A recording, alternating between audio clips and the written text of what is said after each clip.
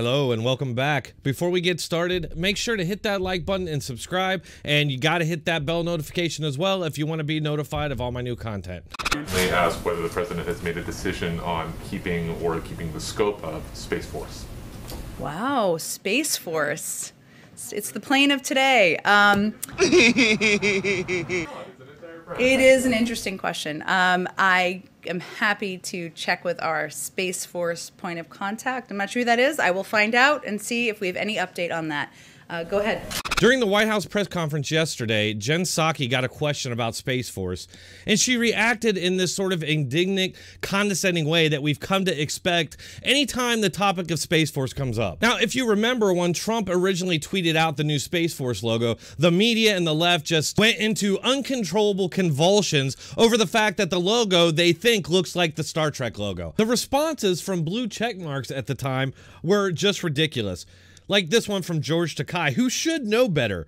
Ahem, we are expecting some royalties from this. Then we got this one from Jim Acosta. Trump just announced the new logo for Space Force. The other is Starfleet Command. And again here, Jim Acosta is supposedly a professional. How does he not know that that logo has been used in the U.S. Air Force since at least the 80s? Then you have this blue checkmark, a supposed PhD, saying, quote, the Trump administration just ripped off Star Trek for its Space Force. This is just such a stupid time to be alive.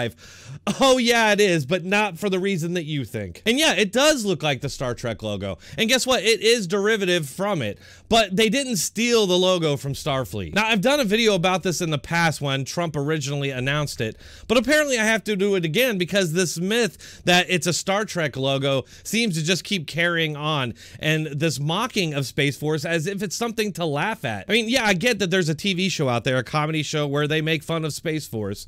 It's not that unusual, actually. It seems like every time we have a Republican administration, we get all these comedy series that are out there specifically just to mock that presidency. But now they're mocking a branch of the military, which I have a problem with, especially because there's no reason to mock Space Force. It's a completely legitimate branch of the military, and it's been in the works for a long time, going back to the 80s, really. The Air Force Space Command was activated September 1st of 1982, and guess what? The logo looks just like a Star Trek logo, and that's not a coincidence. The fact of the matter is, Star Trek actually acknowledges that they were inspired by the NASA logo, and NASA was established in 1958. The whole idea was that Starfleet was NASA in the future. Fact of the matter is, people in the Air Force seem to have a thing for Star Trek, and I think that's pretty cool. It's definitely not something to be mocked. I thought the left was all about science. But let's just circle back here to Jen Psaki, who did tweet out an apology saying, quote, we look forward to continuing work of Space Force. We look forward to continuing work of Space Force. What is she, a caveman?